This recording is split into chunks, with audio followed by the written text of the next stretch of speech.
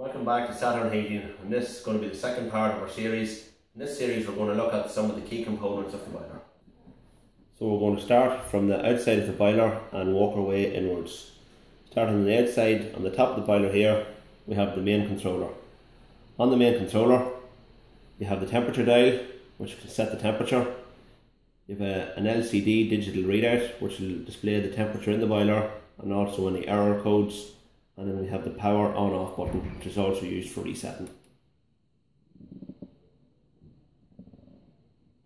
Moving onwards, then on the top of the boiler here we have the flue exit.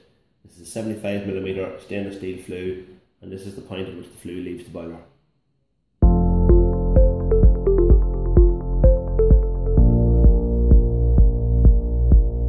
So following the oil line comes in, the first thing we meet here is the booster pump.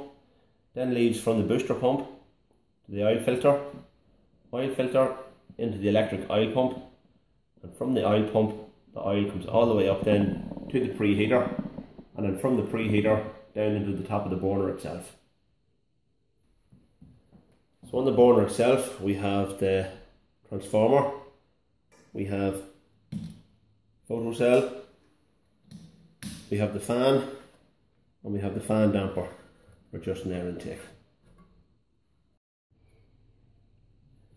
So on the bottom of the burner we have the fan motor.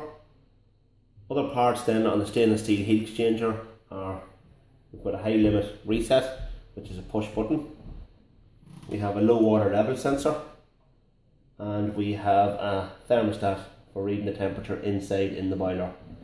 And moving down from the bottom of the heat exchanger then, the condensate comes off the bottom of the stainless steel heat exchanger and runs into this condensate trap and neutralizer.